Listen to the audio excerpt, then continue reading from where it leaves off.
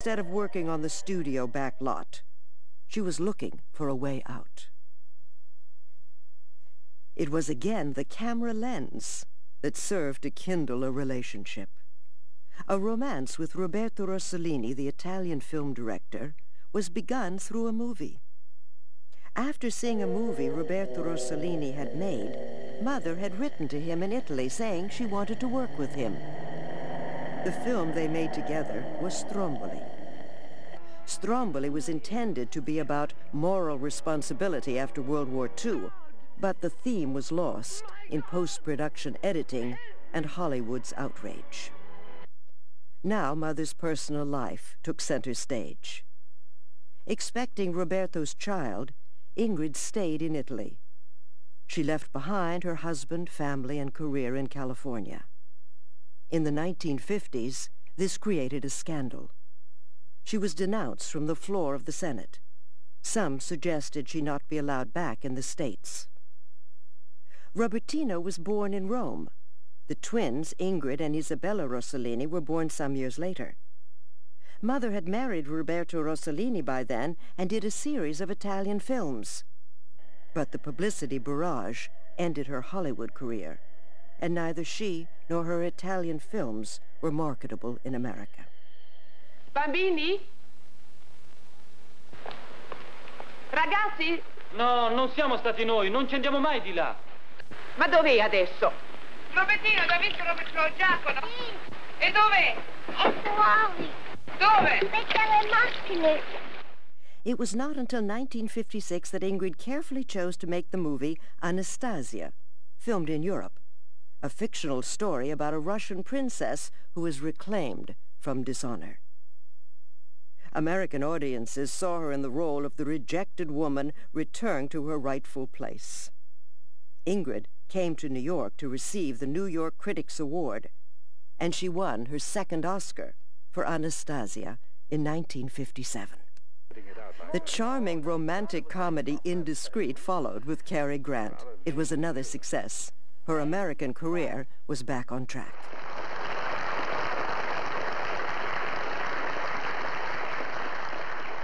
In 1958, Mother left her Italian life and moved to Paris to marry the Swedish theatrical producer Lars Schmidt. She returned to Sweden to enjoy many summers.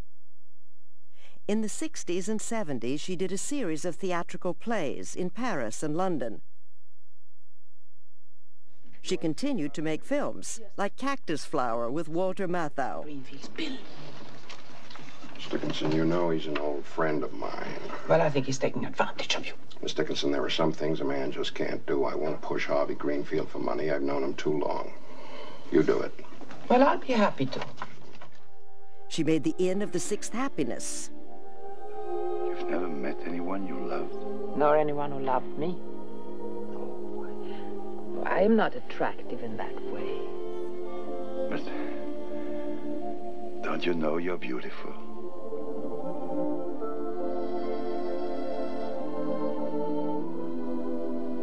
Once in her life, every woman should have that said to her.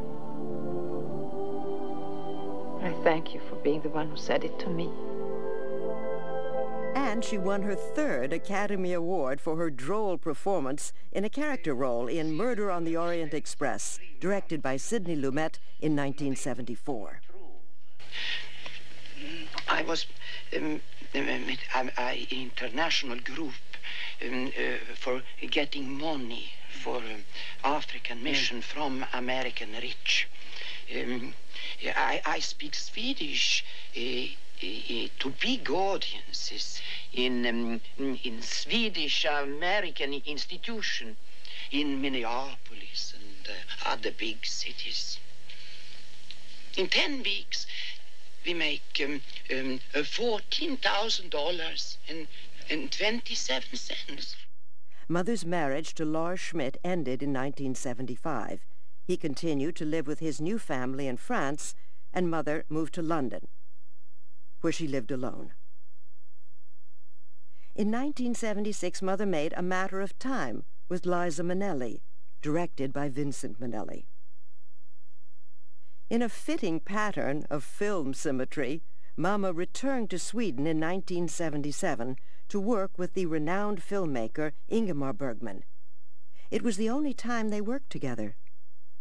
Autumn Sonata was a collaborative work that used autobiographical elements from both their lives.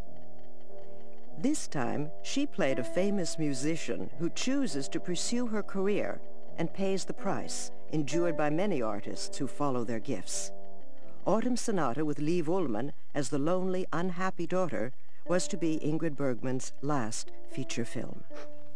Jag ser en otäck bild av mig själv. Jag har aldrig blivit vuxen. Mitt ansikte och min kropp har åldrats. Jag skaffar mig minnen och erfarenheter. Innanför allt det där. Jag är inte ens född. I think Mama reached some of her greatest acting achievements in later years, going beyond her great physical beauty, with such things as the televised drama, The Human Voice. But if you hadn't phoned, I would have died. Yes, I have lots of courage. No! Listen, wait! And in her unexpected casting as Israeli Prime Minister Golda Meir in the television drama Golda, for which she won a posthumous Emmy Award. In 1979, already ill with cancer, Mama attended a tribute in Los Angeles by the Variety Clubs of America. Many stars were there. On behalf of the King of Sweden, she received the gold medal for lifetime work.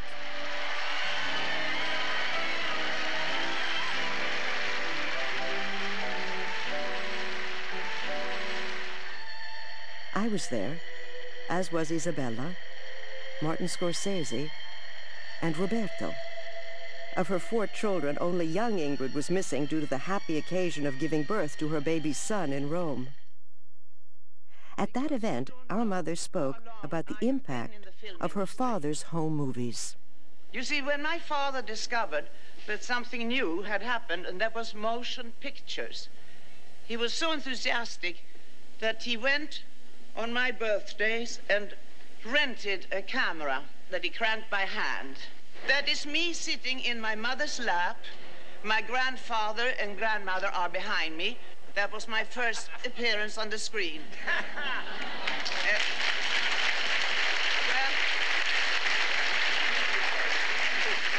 And here I'm 3 years old, and I'm now coming to my mother's grave. What you see to the left there is her grave, and I'm putting flowers on her grave. And that's why I was so happy to have those other shots before where I can see her move.